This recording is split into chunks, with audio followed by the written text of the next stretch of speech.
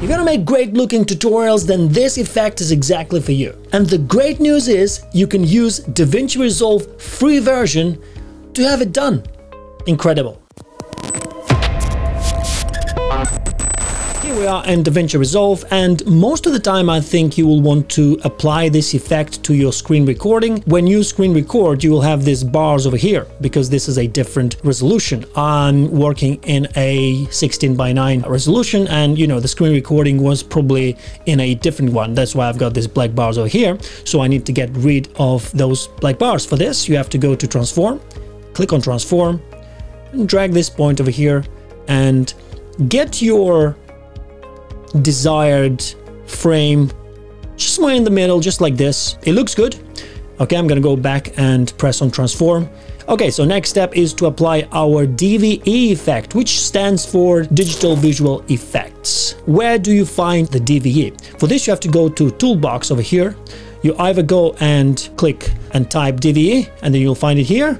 Otherwise, go to effects over here, but then you'll find it on this list over here, DVE. Perfect.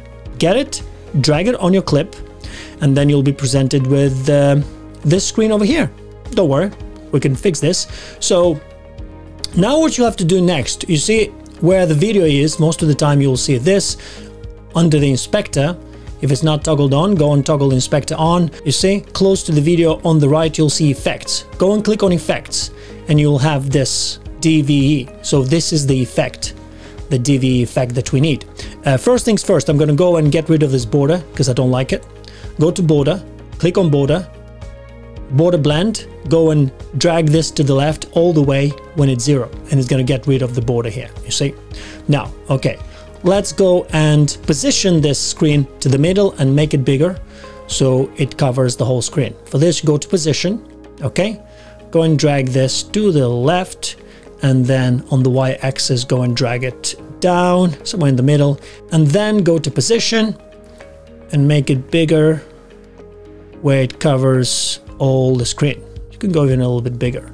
And then later on you will see that you will have to play around with the zoom in, zoom out position when you apply this DVE effect, okay? You will see what I'm talking about. So next step is to go to rotation, and then you have the order of the rotation. You have the X, Y, Z axis, okay? And then you have a bunch of orders. You either want to change the X axis first, and then the YZ, then the XZ, and then the YX, and then basically they're all combinational here. Depending which one suits you, which one do you like the most, I don't know. I normally go to the ZXY and I play with it. But on this occasion, I might go to XYZ. Why not?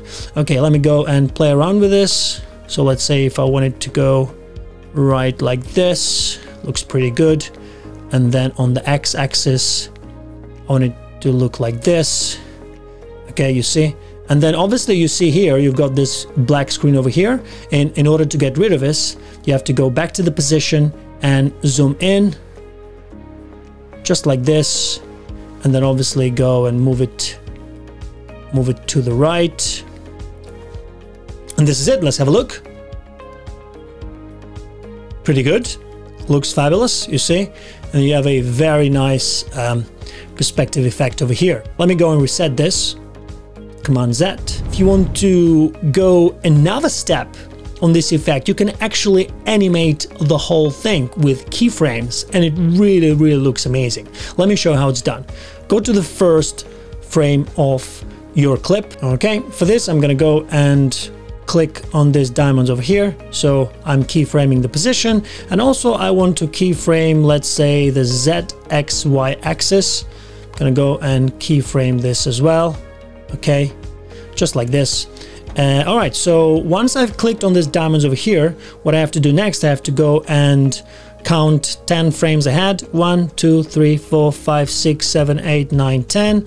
Okay, and now I'm gonna go and play with the effect I desire. I'm gonna go and zoom in just like this, and then I'm gonna go and change the X axis. Okay, just like this, and then the Y until I see the black screen over here, you see, and then the Z. Obviously you can see that I might actually need to go a bit less on the x-axis when it covers the whole thing. Okay, let's have a look what we've got now. Boom. How cool is that? I really love it. Let me watch it in full screen. Boom. I mean, this is really good. And when you do something like this, then trust me, your audience will pay attention. And honestly, the possibilities are infinite. Really, there's so many possibilities here with the rotation, you know, with the border, with the pivot, with the position. Just go and have fun with it. It's really cool. Thanks so much for watching, friends. I hope you enjoyed this video. I hope you found it interesting and useful. And if you did, obviously, give it a thumbs up. Consider subscribing. It really helps the channel and it motivates me to create even better and more videos just like this. And if you like this video, you might like this one as well. I'll catch you guys in the next one. Take care.